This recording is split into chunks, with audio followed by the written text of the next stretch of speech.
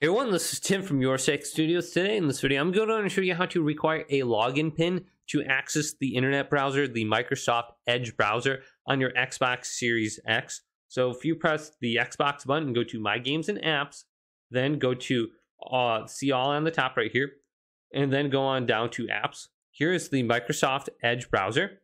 Now, if we want to go ahead and put a pin on this before we open it up, so you can't look at naughty sites or something like that, we want to go to the home screen, and then go to Settings, and then go to General, and then go to Online Safety and Family, then go to Family Settings, then go to My Sign In and Security Pin. Then you want to create a pin right here. So I'm going to go to Delete My Pin, and then I'm going to create a pin. So let's create a pin, and then just use your controller buttons to enter in a 6-digit pin. Then we want to go on down to where it says Change My Sign In and Security Preferences, and then let's go to Custom.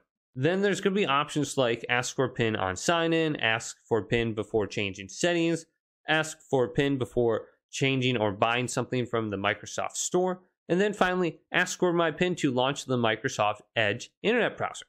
So you have to type in your 6-digit PIN before you can launch that, so you can completely lock it down. But hopefully this video did indeed help you out. If it did, leave it a big thumbs up, and subscribe to my channel down below for more tech videos coming up next on YourSix Studios.